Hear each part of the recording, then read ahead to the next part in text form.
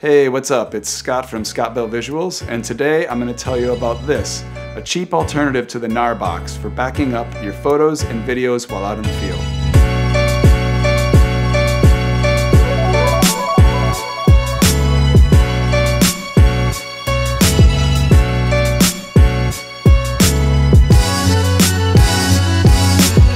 So a lot of you may know about the Gnarbox. It's a pretty cool little device. It's a watertight container that holds a 128 gigabyte hard drive, has SD slots, USB slots, and is basically being marketed as a weatherproof way to download your photos and videos while out in the field.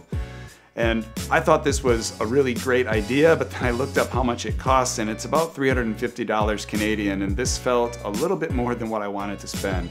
And so I started thinking about ways that I could get around this and see if I could use some of the things I already had around as a substitute. And so I found this little guy, and what this is a USB hub. It's from AGP Tech. It's an on-the-go adapter for Android phones. And so you plug this guy into your phone. It has an SD slot right in here, and then you can plug an external battery pack and an external hard drive into this and use your phone as a device to transfer the files from the SD card to your hard drive. Then either freeing up your SD cards for more shooting or just having that data backed up in multiple places while you're out away from your computer. So the Gnarbox is about $350. This little guy costs about 12 bucks. The other pieces that you're going to need to do this are a hard drive. This is a 1 terabyte, I believe this is a Seagate hard drive. It's $70. You'll need some sort of external battery supply to power this hard drive. This one is from EC Tech. It was about 40 bucks, so not too expensive. And I also use this to charge all of my batteries while out in the field, so it's a great multi-purpose device. You'll need smartphone of some sort to connect to the device.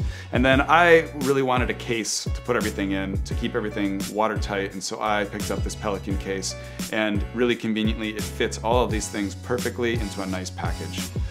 And so all this stuff together comes to a total of about 150 bucks. So at less than half the cost of the Gnarbox, I thought I'd give this solution a go, and most recently I used it on my trip on Nootka Island, and it was great. I had only a couple SD cards, and I brought the hard drive and was able to download those cards throughout the whole week that I was away, and everything was safely on my hard drive, and I was able to edit when I got home. Okay, so I've got everything set up here. You'll see I have the external battery, and this is running into the USB hub. And the hub is then powering the external hard drive, and the hard drive is running into the hub as well. I've got the SD card plugged into the hub, and then all of that's connected to an Android phone through a on-the-go USB connection. And from there, I'm going to open up the file manager on the phone, and I'll look for the SD card, which in this case is showing up as the first USB storage. I'll look in there, and you can see I've got DCIM, which is my photo folder, and I've got a folder here full of images and video from the card. And so if I want to copy this over now to the hard drive, I can just go into this and hold down a long press, and it's going to bring up a little menu, and I can just choose copy.